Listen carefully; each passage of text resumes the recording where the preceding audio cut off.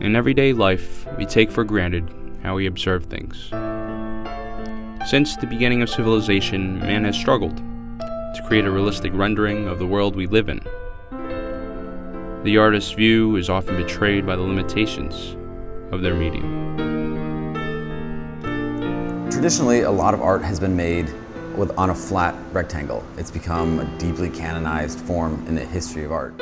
Meet the Oakes brothers, Trevor and Ryan, two brilliant artists who happen to be twins, who also happen to have created a brand new art form.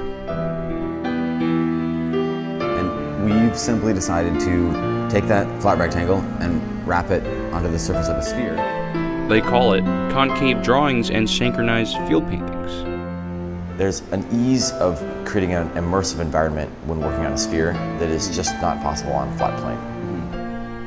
Inspired early on by a sculpture they made while attending Cooper Union, they found that the surface of a sphere is in much greater harmony with the light that comes into your eye while you're looking at something. The Oakes brothers work well as a team, taking advantage of their shared talent and artistic vision. Twins is very helpful because you have four hands to build any project that you might need to do. The dialogue that a lot of artists would have in their own head, their internal dialogue, is external for the two of us. I think we both benefit from being twins. I feel like we're not really redundant in the things that we do. Ryan really helps round out the projects so that they come off as a nice completed unit.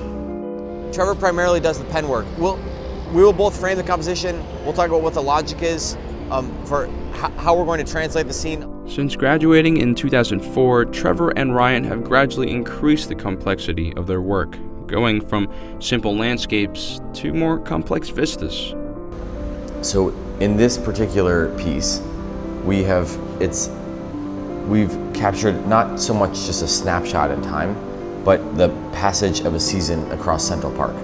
Although it was the first object of that complexity that we'd ever drawn. So it did require some very, very careful, slow attention to detail.